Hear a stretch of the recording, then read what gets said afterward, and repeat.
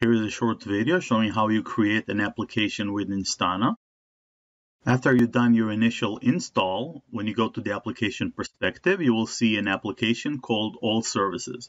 This is your default application that includes all the services that were discovered by Instana. And you can also click on the Services tab and see all the services that were discovered by Instana. If you go back to Application Perspectives and click on All Services, you get the summary page for all your services. And under the dependencies view, you can see the dependencies between all the services that you have. In a decent size environment, this can be overwhelming.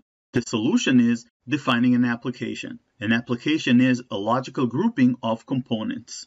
You can now choose the tags that identify your application. It can be a service name containing a string. It can be a label, Kubernetes, Docker, other. It can even be an AWS tag. Once you're done creating your applications, you will get a view like this. For example, if you're just interested in looking at databases, you can have this application with this configuration. If you're interested in node services, you can have this application with this configuration, or you can have a shopping application with this definition and these dependencies. I hope you find this video useful. Thank you very much for your time.